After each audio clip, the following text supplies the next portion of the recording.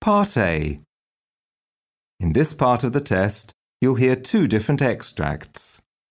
In each extract, a health professional is talking to a patient.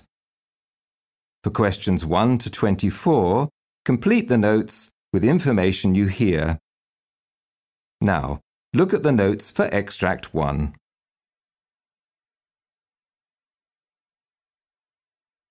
Extract 1, questions 1 to 12. You hear a paediatrician talking to the mother of a 6-year-old boy called Daniel. For questions 1 to 12, complete the notes with a word or short phrase. You now have 30 seconds to look at the notes.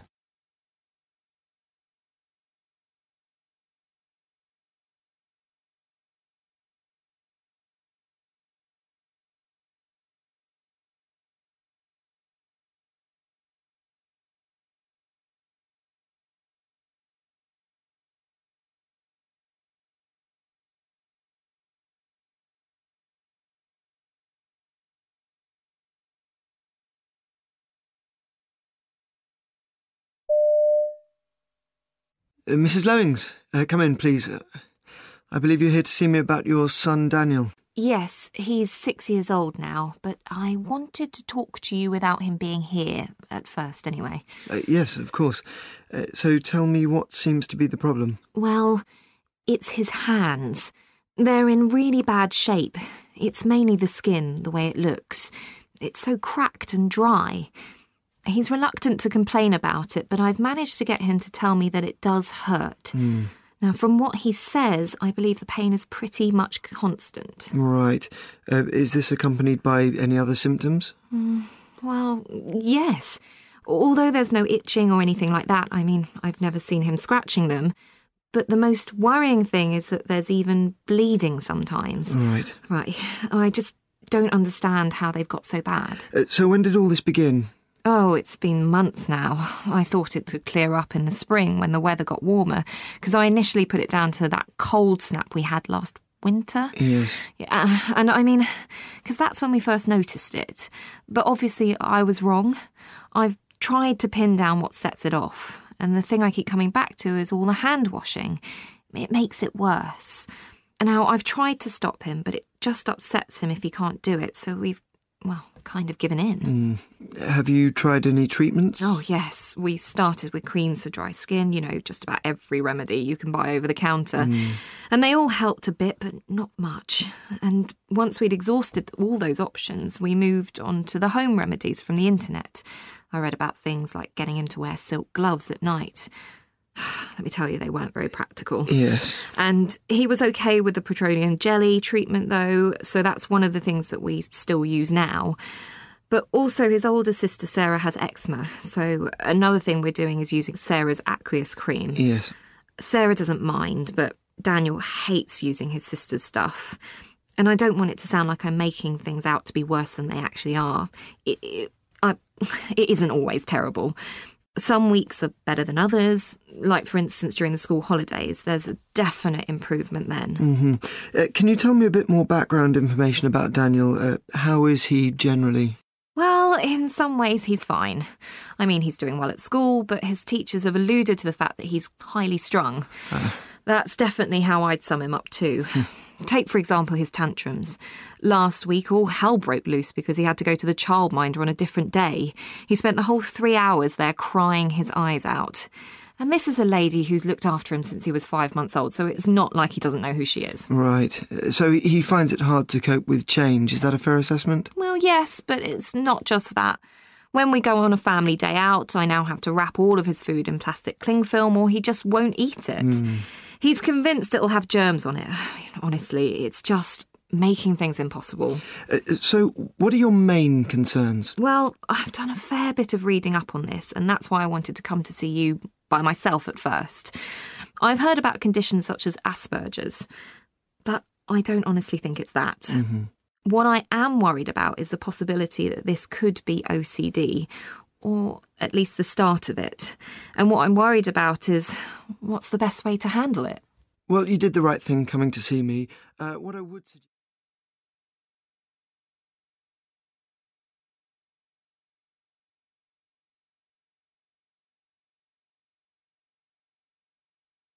Extract 2, questions 13 to 24.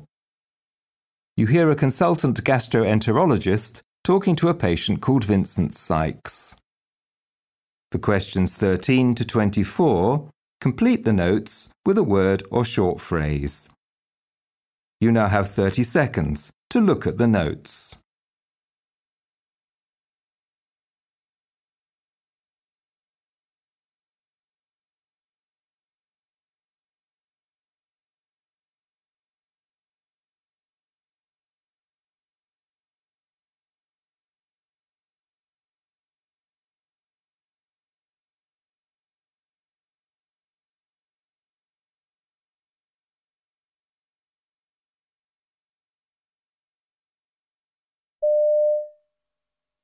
Now, looking at your notes, Mr. Sykes, I see you've been having a few problems recently. Could you tell me a little about what's been happening, your symptoms that you've noticed? Well, there's several things, really. I've always been on the large side, but my clothes have felt looser recently because I lost a bit of weight. I mean, I haven't been trying or anything. I suppose it's not surprising because I'm not eating as much at the moment. And these days when I am eating, I seem to get full so quickly, before I'm even halfway finished. Actually, getting the food down is hard sometimes too. I just can't... I often feel like I'm choking, to be honest. Oh, I see. What about your bowel habits? Any change there? Yeah, sometimes I have to rush to the loo. Right. My poos are much lighter colour than it used to be. It's watery too, you know what I mean? My stomach sometimes feels really, gassy is the only way to describe it. Right, I see. And have you noticed anything else? Well, you'll have noticed the whites of my eyes. They're looking sort of light yellow, and my skin does a bit too. It's also really itchy these days too. It drives me mad. I'm incredibly tired a lot of the time too. Just feel shattered. Oh, I see. And have you been experiencing any pain anywhere, in your joints, for example? Oh, my joints feel okay, but there's definitely a pain here, around my stomach. Right. And going round there to my back. It usually hurts much more when I'm lying down. It's really hard dropping off to sleep some nights. When I first got it, I'd taken antacid because it felt similar to heartburn, you know? But it didn't seem to help, so I stopped doing that. I should have changed my diet, really, I suppose, but till recently I'd always loved my food, especially the high-fat stuff. I was never one for sugary things, though. I've not got a sweet tooth. Right. And how's everything affecting your life generally? Let me explain. Your work as a... Well, I'm retired now, actually. Oh, right. Most of my working life, about 30 years of it, was spent in a paint factory. I was a senior colour technician. It was interesting, but a lot was resting on my shoulders, really. And, the responsibility got me down. You know, things got pretty stressful sometimes. I can imagine. And do you smoke or drink? Well, I used to smoke. Quite a lot, really, looking back. About 20 a day. Right. But I gave up when I stopped work a couple of years ago. But I still like a drink. Not a lot, but I do enjoy a few beers at the weekend, you know. Well, it's good that you've stopped smoking. Were you having health problems when you decided to give up? Well, everything seemed to start going wrong a couple of years ago when I got a hepatitis B infection. Oh. And I decided the cigarettes weren't helping that. And then not long after, about a year ago, they told me I got gallstones. That was pretty awful. Oh, yes, it must have been. And how have you been since then? Well, not brilliant, really. I got a blood clot about 6 months ago, in my calf. And they put me on warfarin, for that. Yes. And then last month, on top of everything, they told me I developed diabetes too. That was a bit of a surprise, to tell you the truth. I really hadn't seen that one coming. No. Well, I can see that you've been through the mill this last year or so, one way or another. OK, what I'd like to do now is to... Now look at question 25. You hear a palliative care nurse talking to an elderly patient. Now read the question.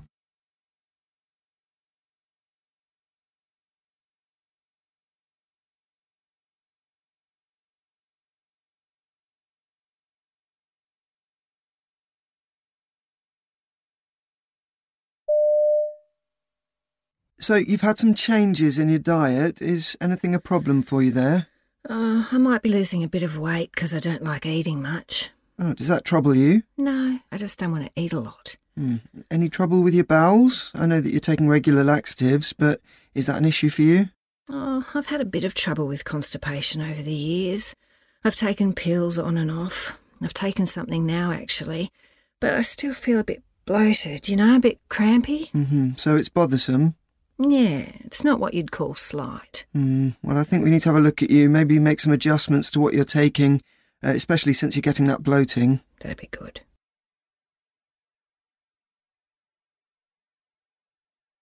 Question 26. You hear a pharmacist talking to a customer who is in pain. Now read the question.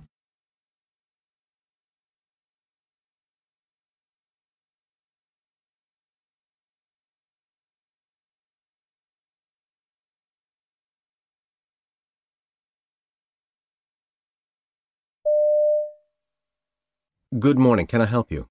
Yes, I've been in a bit of pain. I've got arthritis, you see, but it's not that, it's my jaw. Oh, have you had this problem before? Yes, it flares up when I get anxious and, I'm a bit stressed at the moment. I usually take some paracetamol, but I don't want to take too much because, I'm already taking arthritis medication. Well, paracetamol is usually well tolerated and can be used with your anti-inflammatories.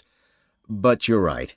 Taking that is not getting to the root of the problem. Have you seen a dentist or a doctor about this?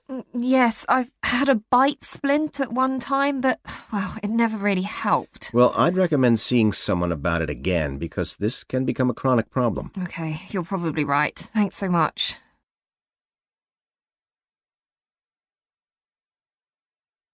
Question 27. You hear a dietitian talking to a patient about a new treatment plan for diabetes. Now read the question.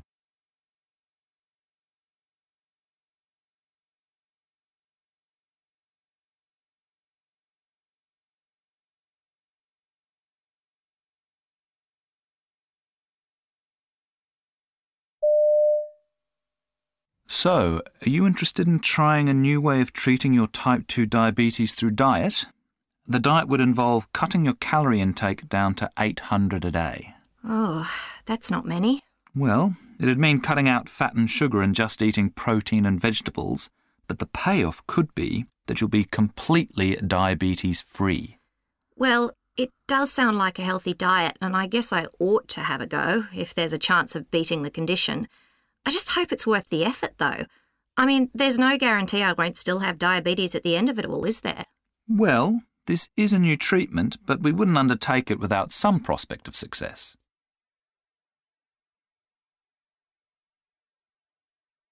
Question 28.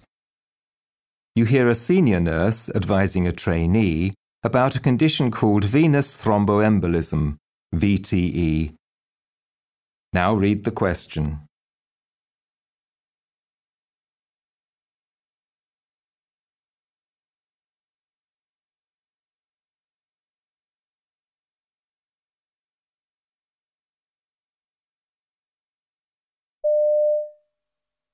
You mentioned the risk of patients developing venous thromboembolism. What exactly should I be looking for?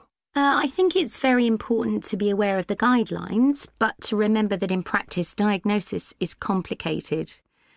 Swollen legs are a typical sign, but patients may or may not present with that, or the swelling may be difficult to detect if the patient is either obese or very thin. Maybe the patient has calf pain or is breathless but doesn't have any other symptoms.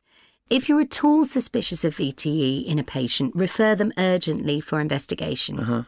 Actually, though, most cases of hospital-associated thrombosis occur after discharge. We should ensure there's a regular clotting profile so that appropriate preventative or therapeutic interventions can be made, and organise any prescriptions they'll need on discharge.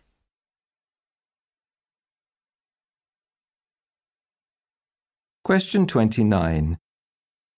You hear an eye specialist talking to her patient. Now read the question.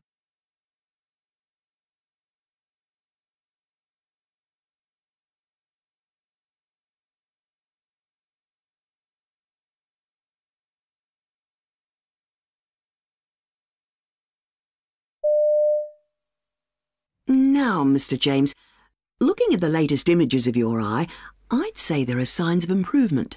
Well, I'm not completely cured, but there's less distortion in my vision. That's a huge relief. I could barely recognise people in the early stages.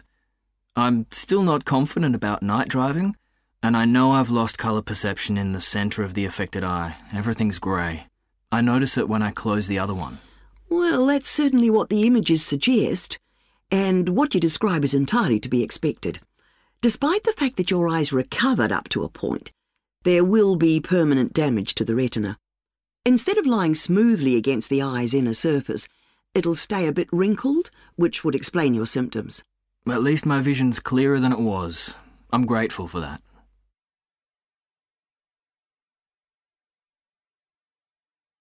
Question 30. You hear a cardiologist updating hospital colleagues about trials of urine testing. Now read the question.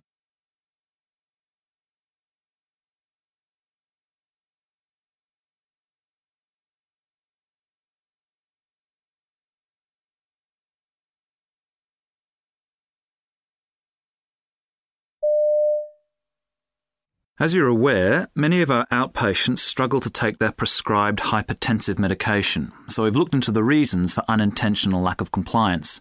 We discovered that one of the key reasons for patients forgetting to take their tablets was because of the number of pills required.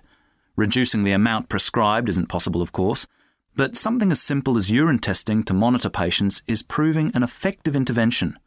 The results of our trials show that over 50% of patients undergoing urine testing became completely adherent to their drug regime as a result, which, of course, leads to better outcomes.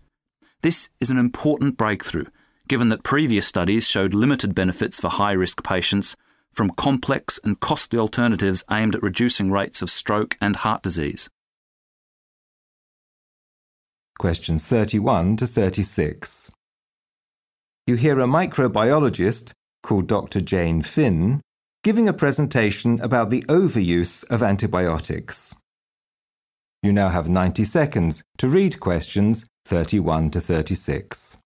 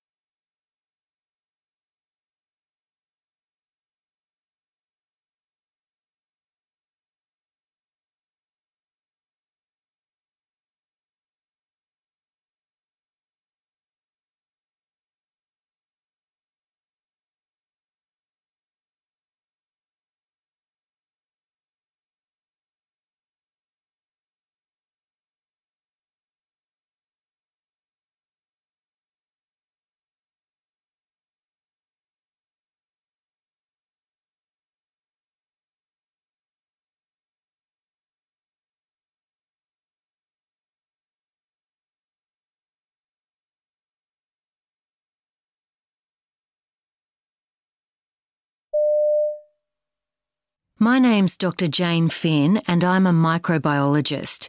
I'm talking today about the overuse of antibiotics, or antimicrobials as they're often called, and the serious dangers this poses for the future. We're all familiar with the threat of a post-antibiotic era in medicine. But how did we get to this point? Well, in the decade up to 2010, we saw a staggering increase of 36% in antibiotic use worldwide. As more and more global citizens were able to access them, usually online, we saw uncontrolled consumption during that period.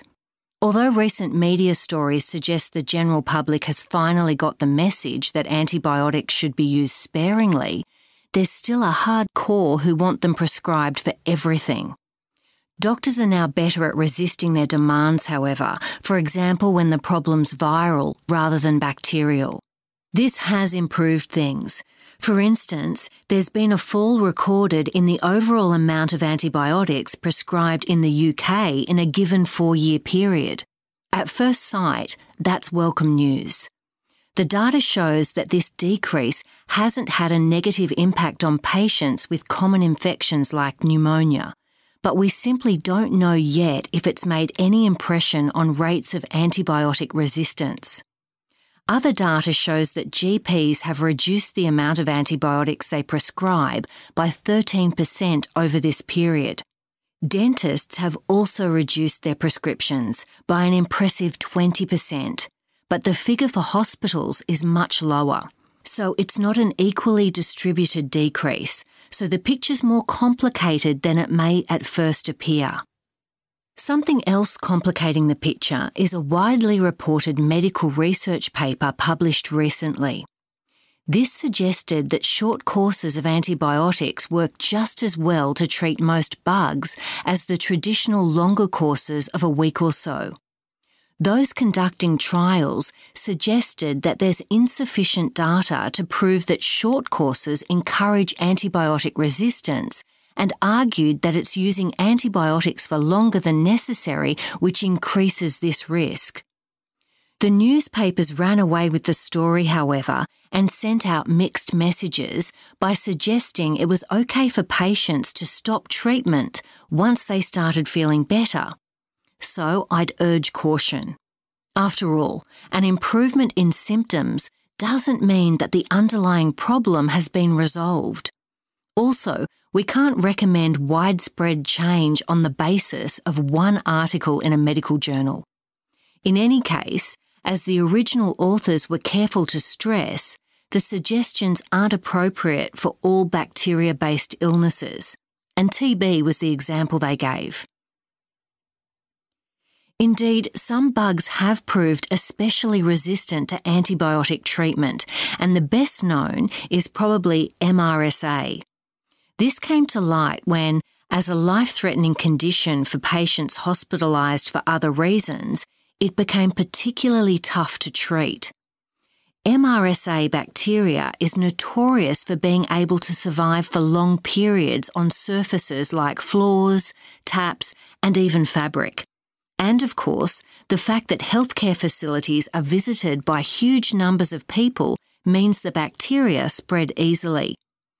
But studies show that healthcare-associated MRSA declined by about 50% between 1997 and 2011, thanks to things like new guidelines and targets, as well as ward-based contact control and meticulous disinfection procedures. This shows us that, rather than relying on one single action, introducing various initiatives on several fronts can limit the impact of the infection. Turning to other areas of concern, let's look at antibiotics in agriculture and livestock rearing. People might be surprised to learn that, worldwide, the overall quantity of antibiotics used in food production is now higher than the amount consumed by humans. Something which horrifies me is that antibiotics are consumed by animals as a matter of course, simply to prevent problems, or indeed to speed up their growth.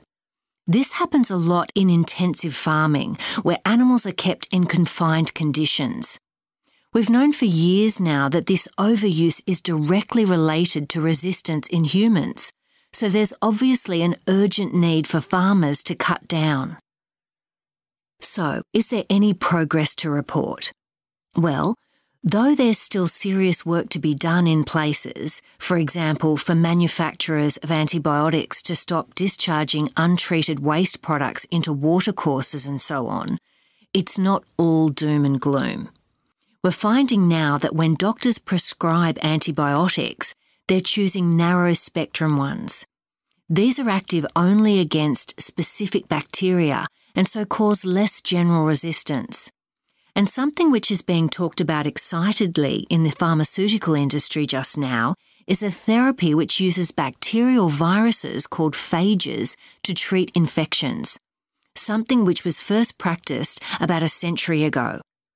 Antibacterial therapies, whether phage or antibiotic-based, have advantages and disadvantages, and there's still a lot to be learned about the interactions between phage, bacteria and human host. But maybe the time to take phage therapy seriously is rapidly approaching. Now, before I go on to the next thing... You now have 90 seconds to read questions 37 to 42.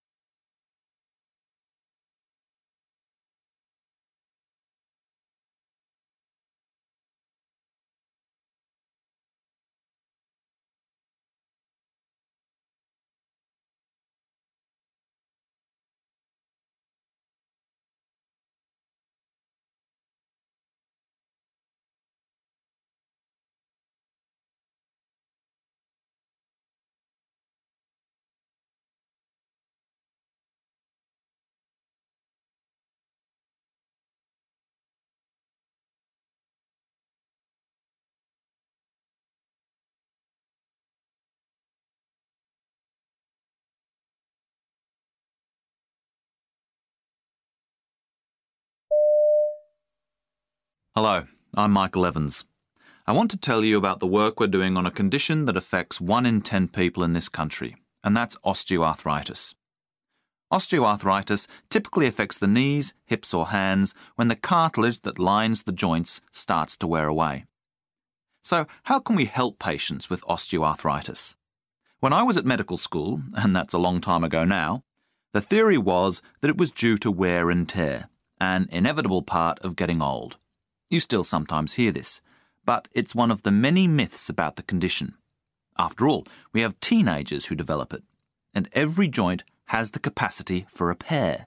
So we should think of osteoarthritis as a situation where processes for tissue repair are overwhelmed by destructive processes that often relate to injury, weight, and mechanical load factors. But there are also other risk factors. Genetics may play an important role, and occupation makes a difference too, of course.